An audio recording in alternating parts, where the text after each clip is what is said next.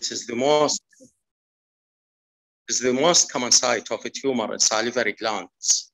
Most of parotid tumor are benign, 80 to 90%. Most common benign tumor is pleomorphic adenoma.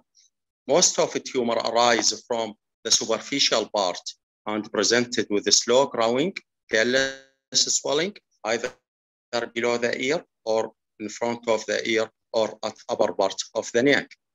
Less commonly, tumor arise from the lobe, accessory lobe of the parotid gland, which give a swelling within the cheek. يعني اكو accessory lobe هل duct قريبة تكون، هذا يكون tumor على الcheek.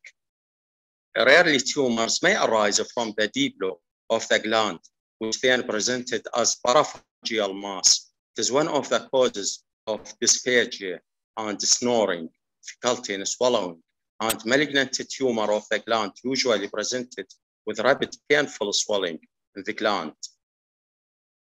Patients usually presented as either discrete mass with infiltration into the overlying skin, or diffuse but hard swelling of the gland with discrete mass, or cervical lymph node, metastasis, facial nerve weakness, but it is if it is absent, not exclude malignancy.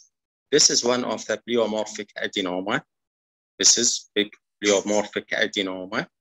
And the investigations for tumors of the parotid, we use CT scan, MRI, FNA, C, but open biopsy is prohibited and contraindicated.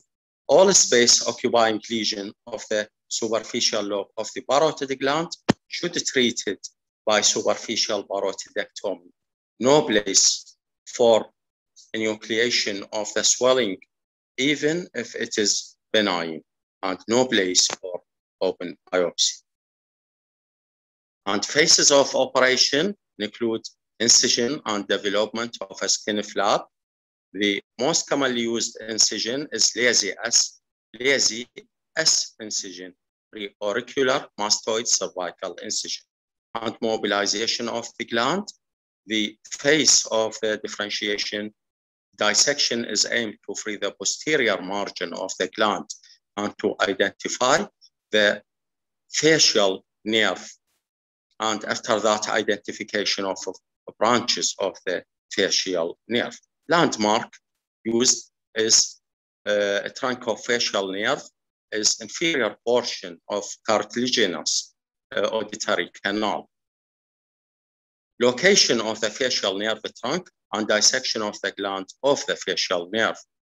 Once the facial nerve trunk is identified, further exposure of the branch of the facial nerve can be achieved.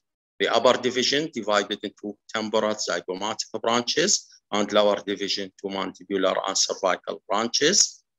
And the closure, the patient is placed in Trendelenburg position to identify any residual bleeding vessels and section drain or radivac drain for 24 to 48 hours. And the wound is closed in layers. Complication of parotid gland surgery, شلون كان عندنا complication of submandibular gland excision, hematoma formation, infection, temporary facial nerve weakness and palsy, transection of facial nerve and permanent damage, sialocele, facial numbness, and permanent numbness of the earlobe associated with the great auricular nerve transection, and permanent facial weakness after radical parotidectomy and Frey syndrome. Radical parotidectomy طبعا هاي نستخدمها بالmalignant tumor is performed for patient with in home. There is a clear logical evidence of high-grade malignant tumor like squamous cell carcinoma. Low-grade malignant tumor can be treated by superficial parotidectomy. Radical parotidectomy involves removal of all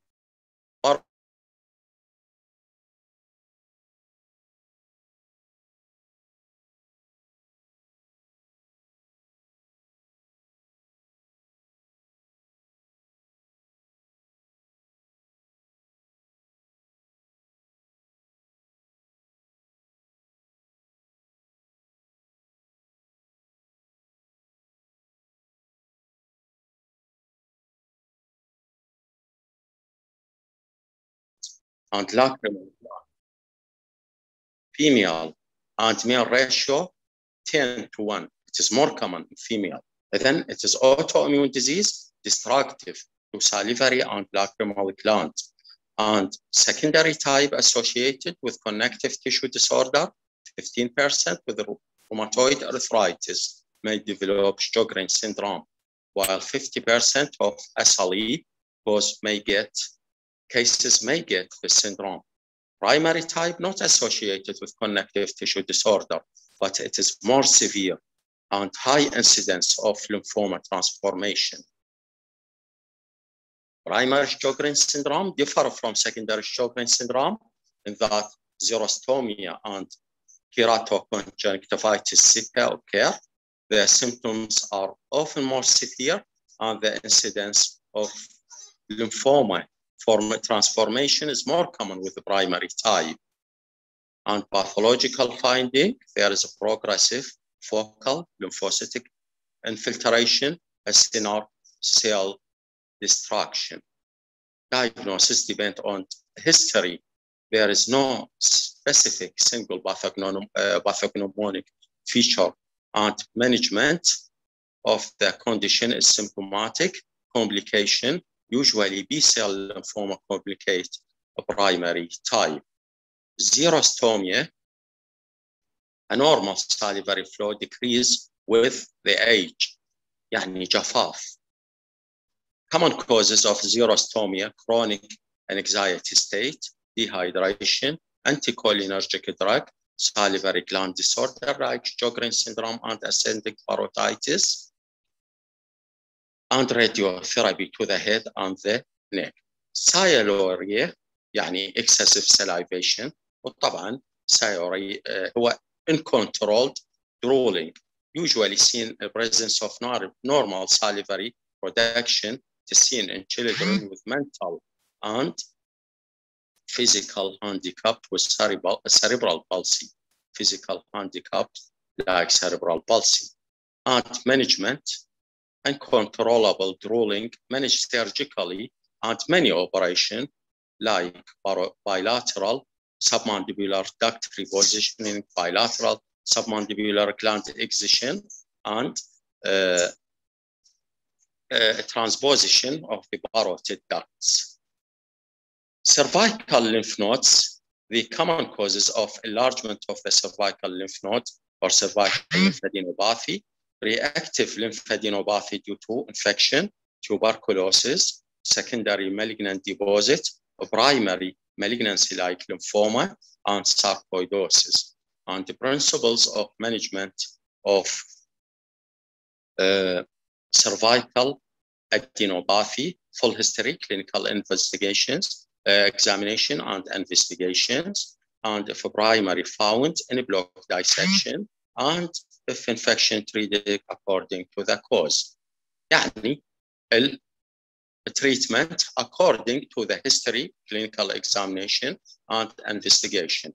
If the cause is tuberculosis, نسوي cervical lymph biopsy, cervical lymph node biopsy, is a histopathology. إذا طلعت TB, treated accordingly.